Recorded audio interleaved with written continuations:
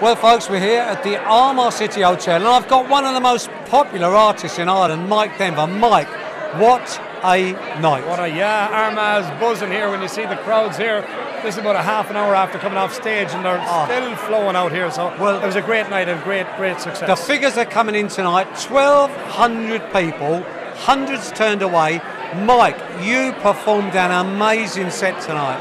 Oh no, well, thank you very much. And I want to tell you, the great news on Mike, he's back at the Armagh City Hotel. When is it, Mike? We're doing a weekend here along with good friends of ours, Johnny Brady, Declan Nerney, and Lee Matthews are joining us with all their bands over that weekend, and that's happening from Friday the 30th of October to Sunday the 1st of November right here in the Armagh City Hotel. So that is going to be fabulous. You've got to come to it. And then also, Mike, you are with us in the UK at 3 fabulous dates in November.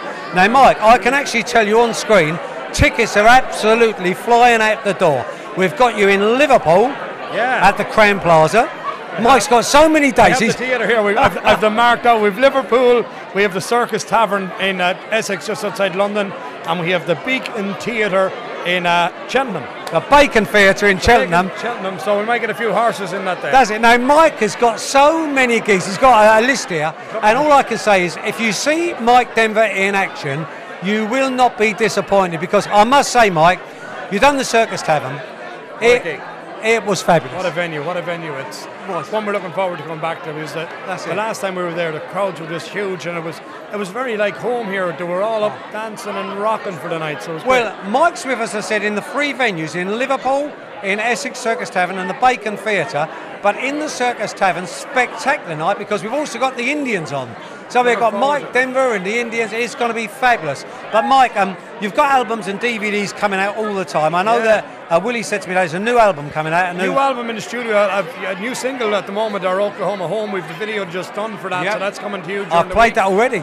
We ever played? Yeah, and I'm going to be playing it again, Mike. Well, that's what we like to hear, and we've that coming, and we've a few other little things in the pipeline. I have a lot of songs recorded in the studio. It's just managed to get the time to get it finished and get it recorded, because the summer has just been so hectic. Well, Mike, I've got to say, you've been on the road a good few years, but I'd be right in saying that probably the last few years, and this year in particular, probably busier than ever. Busier than ever. The festivals are coming out of the walls. As I said, we're doing lots of marquees, lots of festivals. So the gigging has been very, very busy this year. We're working 6-7 nights a week all summer.